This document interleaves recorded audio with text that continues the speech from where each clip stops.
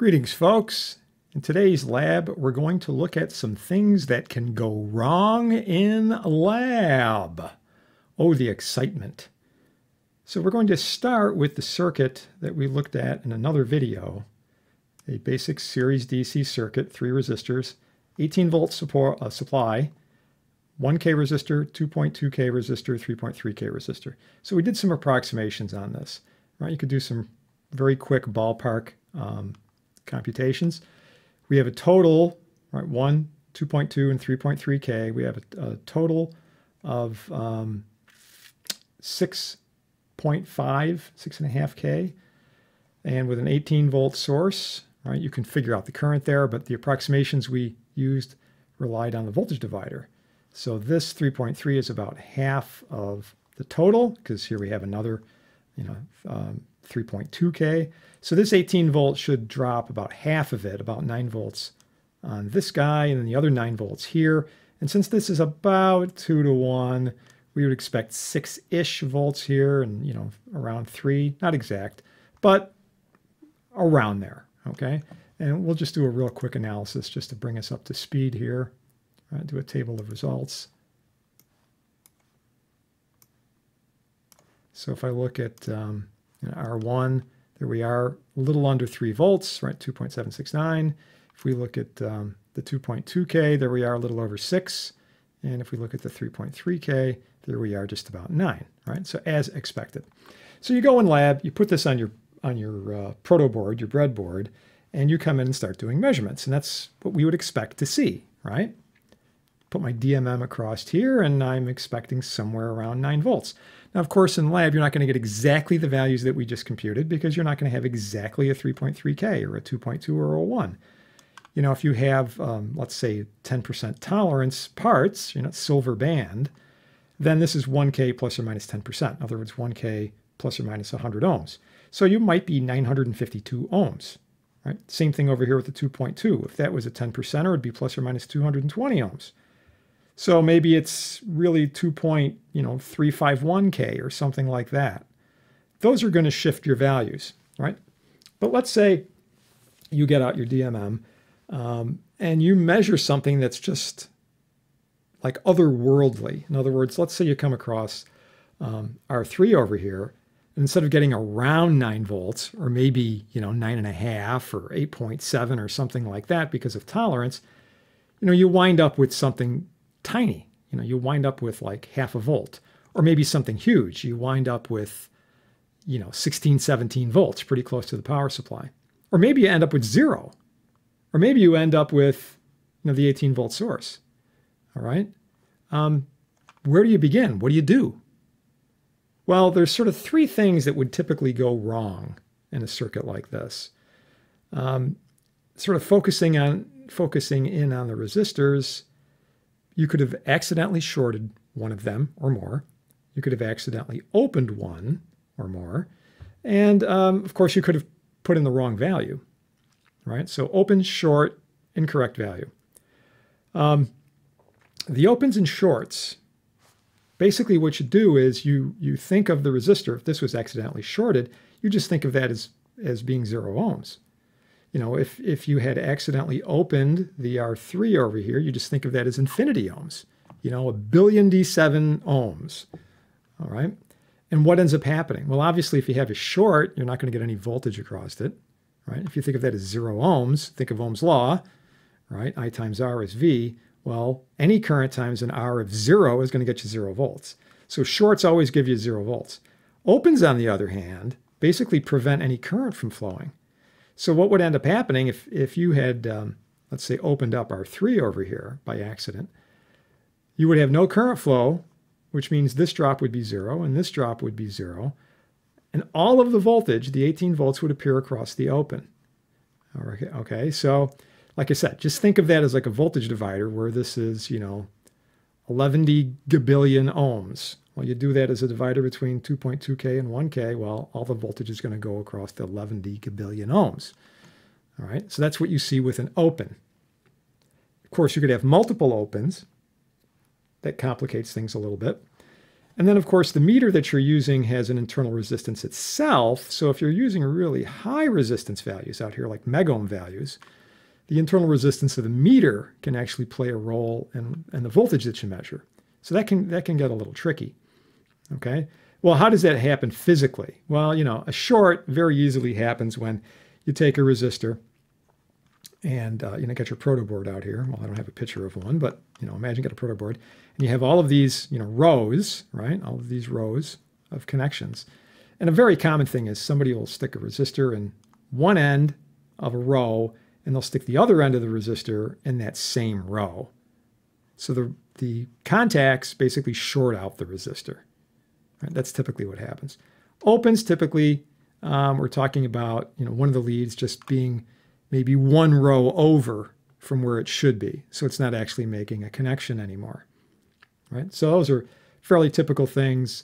When circuits get more complicated, you know, sometimes it's hard to see, but, you know, there it is. Right? Okay, now what about the third thing, which is the component values? Right? So the classic sort of error here is not checking your resistor value. What do I mean? Well, you go up to the bin, right?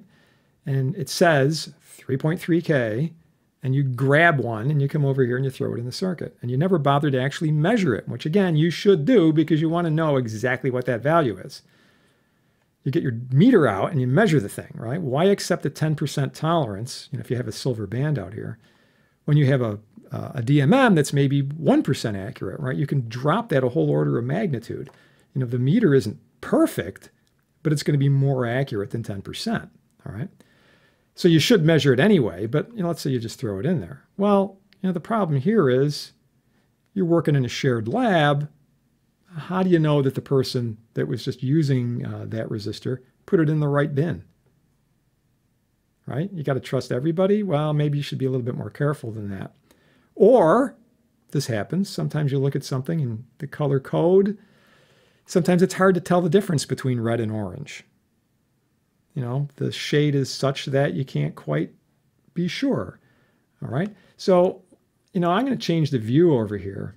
Since Tina does have this option, I'm going to use this Enable 3D Shapes so we can actually see resistors. So here's, you know, R2, 2.2K. Okay, so it's 2, 2, and then 2 zeros, right? 2200. So it's red, red, red.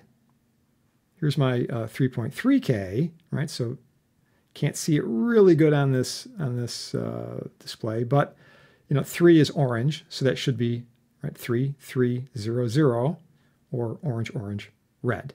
Well, what happens if you accidentally pop in orange, orange, orange? Right? So what's orange, orange, orange? Well, you got an extra factor of 10 in there.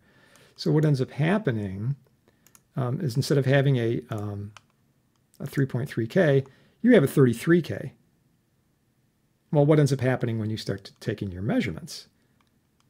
Right? So I'm going to pop in here. I'm going to change this to 33K.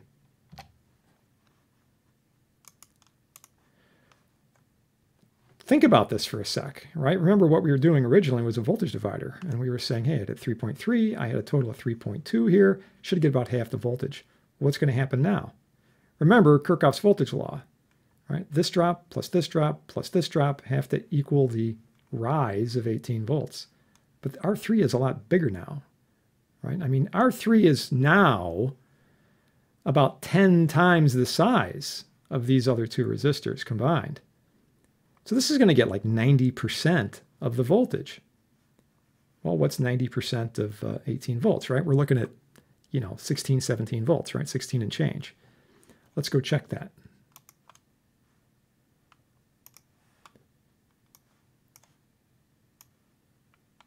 All right, so here's my R3, and there you go. That's saying it's 16.4 basically.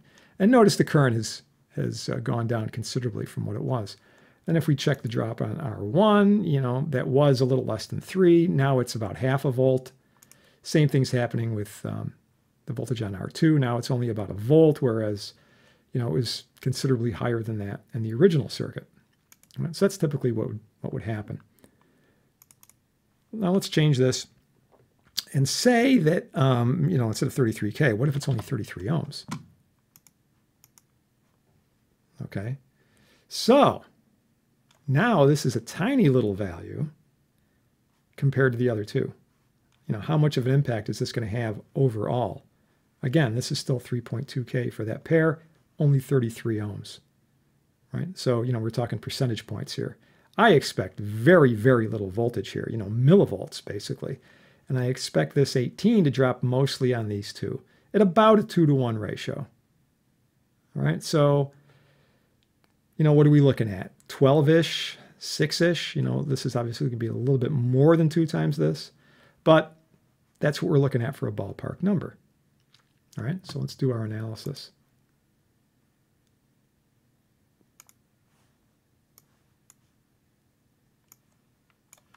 Okay, so our 33 is coming up here. Here we are looking at just 5 milliamps, 5.5 milliamps in the circuit. I'm only getting 183, 184 millivolts, right, which is what we expected, a little tiny voltage. I look at R1 and, about 5.5 volts, right? We were expecting a 2-to-1, about 6 and 12. And then for this guy, we're looking at about 12 and a quarter. All right, so that fits in perfectly. Right? Perfectly for what we expected. And of course, if this was shorted, then this would be 0. We wouldn't even have millivolts here. And like I said, if it wasn't open, we would have expected something really huge. So what I'm going to do here is, well, let's put in, I'm not going to say open, but let's say we have maybe 33 megohms. All right, that's that's almost open. We should see nearly 18 volts there.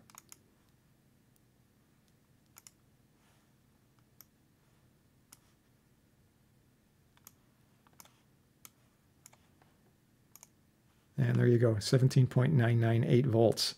All right. Now, interestingly, if you came in here with a DMM and you measured this, you probably wouldn't get that 17.998. You get a big number, but it probably wouldn't be quite that big. Maybe it would be, and it depends on the DMM, you might get like 17 and a half, 17 and 3/4, because that meter itself has an internal resistance. Maybe it's 1 meg, 2 meg, 5 meg, but that actually gives a secondary path for current flow. The current would be going through R2, and then it could actually split through R3 and through your DMM. So this is what we call DMM loading. That can do some crazy things if you have a bunch of really big resistors.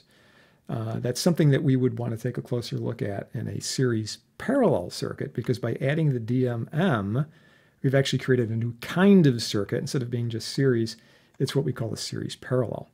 But more on that in the future. So to recap, 3 things can go wrong, typically in lab. Shorted components, in which case you're going to get 0 volts, and they would tend to increase the circulating current. So the voltages on the other resistors would go up. You could have an open, so that reduces the current, ideally brings down to 0. And of course, all of the voltage will drop across the open. The other resistors will have no voltage drop. And then finally, we have a component error. Basically, we're putting the wrong resistor value in there, or maybe we set the power supply to a wrong value, and that ripples through everything. Right? That will change the current. That will change the voltage divider effects.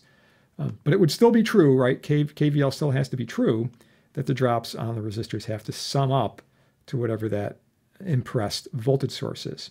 All right, there you have it.